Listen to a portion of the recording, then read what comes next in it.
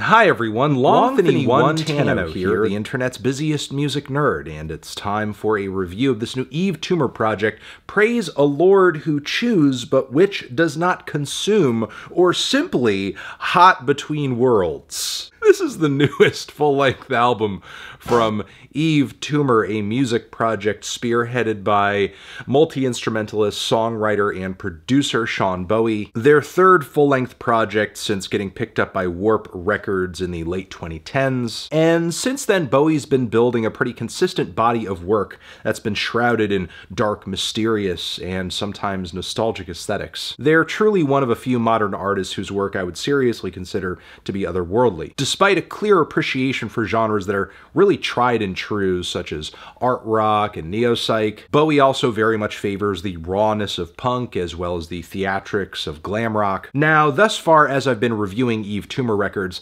I've been way more drawn to the singles than I have the deep cuts, and I was kind of hoping that would change with this new LP, especially since it seems like there's more of a thematic focus this time around, because there are multiple moments on this project that struggle with themes of spirituality, God, heaven, existentialism, and while Bowie has been no stranger to theological ideas in the past, just look at the title of their last album as well as the opening track to it, Praise the Lord still leans into these vibes harder than any of Bowie's recent work, while also making a desperate attempt to create a connection or complete a theory around love and intimacy. Let's start with the opener, God is a Circle, which is a very odd and introspective tone setter, which I think gives us a pretty potent taste of the album's attitude and sonics. We have thumping drums, driving bass lines, sporadic and noisy guitars, which are orbited by these twisted vocal samples, not just shrieks that you hear toward the end of the song,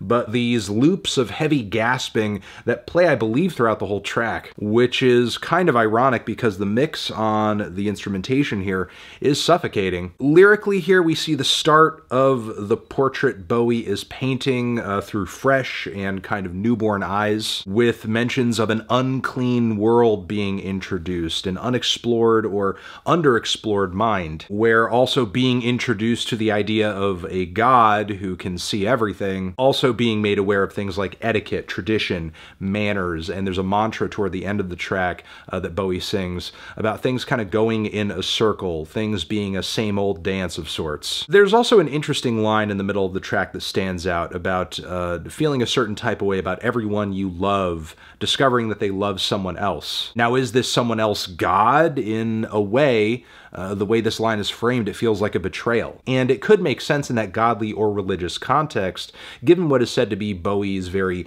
conservative surroundings when they were younger. The track Heaven Surrounds Us Like a Hood also contains a lot of nods toward youth and existentialism and family. But my favorite thing about the song has to be its musical progression, with a lot of eerie falsetto vocal passages over building rock instrumentation that eventually reaches this very proggy peak with a lot of heavy drum fills. There's a little vocal snippet interlude about God being in the sky that's kind of chilling. And then from here, we're hit with this cinematic presentation of wailing guitars, loads of effects and layers. It's one of the most immense rushes on the entire record. We hear about God once again on the single Echolalia, but this time, that word seems to represent more of an object of lust and desire. It's also made clear the attraction being sung about in this instance may in fact not be love, it's more of a temptation, more of a void being filled, which is an interesting angle that is spelled out very explicitly by a spoken word snippet in the middle of the song. Ultimately, what holds this track back is the tune isn't really all that standout. We have a hypnotic groove, a murky mix on the cut, but not really much else. This one's really more like an interlude that overstays its welcome. There are other tracks on this thing that seem more content to explore connections that are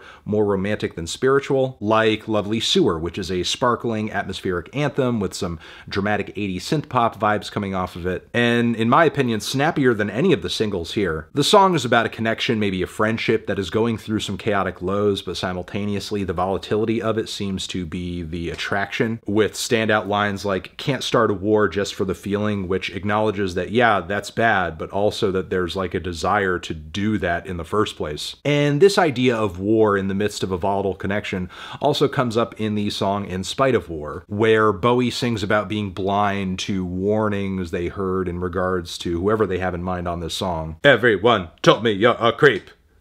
I was blind to see it. The connection, the attraction continues onto the track Meteora Blues, where I will give Bowie one thing. They create so much magic with just an acoustic guitar, vocals, some effects, bass, a beat, because the intro and the first verse on this track are just so immersive, so chilling. That being said though, this is possibly the most lovesick song on the entire record, with some painfully basic lyrics and a chorus melody that's really nothing to write home about. And once that heavy riff drops on the track, oddly enough, I feel like I'm listening to one of the moodier cuts from Marilyn Manson's Mechanical Animals. But really my biggest issue with the song is that it feels like there was something there in terms of an idea, but it wasn't really explored all that thoroughly, which became more and more apparent as I went in for repeat listens. I also had a similarly sad realization with the track Parody, which brings up the idea of authenticity and morality within the realm of pop stardom. And yeah, the track does bring that up and asks quite a few questions in regards to that too, but doesn't really offer many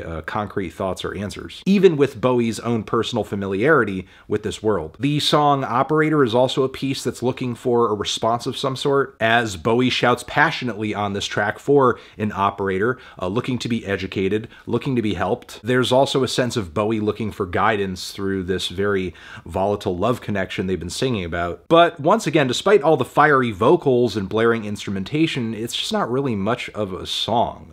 The mix and the performance a lot of the time is grating, and it eventually turns downright annoying by the time we're hit with this be aggressive cheer routine. From here, the final moments on the record I found to be kind of choppy. Fear Evil Like Fire is one of my favorite moments on the project. It's a really slick and snappy piece of post-punk, one of the strongest hooks on the entire LP too. And thematically, this track sees the record at a moment of relative peace, finding harmony and a will to compromise, and sort of growing tired of a lot of the anger and volatility that has painted a lot of songs so far. Now, the following, Purified by the Fire, I found to be a total mess. It's like I'm hearing a lo-fi rap producer use soul chops for the first time, and while the source material sounds good, they can't quite construct a coherent groove out of it with no gaps. But then from there, I guess we have an epic closer, which in my opinion comes out swinging with some big rhythms, some string section-esque synth lines, spacey production, proggy rock builds, and angelic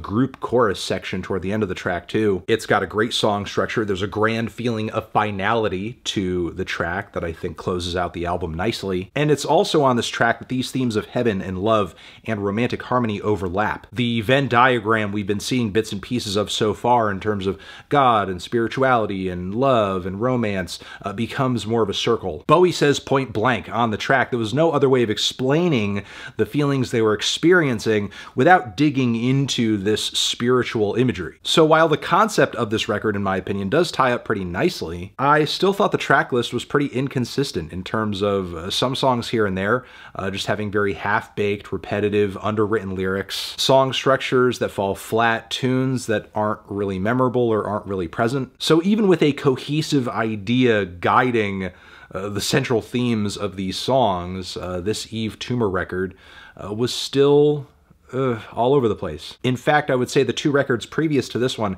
had stronger crops of songs. I'm feeling a strong 6 on this one. Transition, have you given this album a listen? Did you love it? Did you hate it? What would you rate it? You're the best, you're the best. What should I review next? Hit the like if you like. Please subscribe and please don't cry. Hit the bell as well. Over here next to my head, it's another video you can check out. Hit that upper link to subscribe to the channel. Anthony Fantano, Yves Tumor, forever.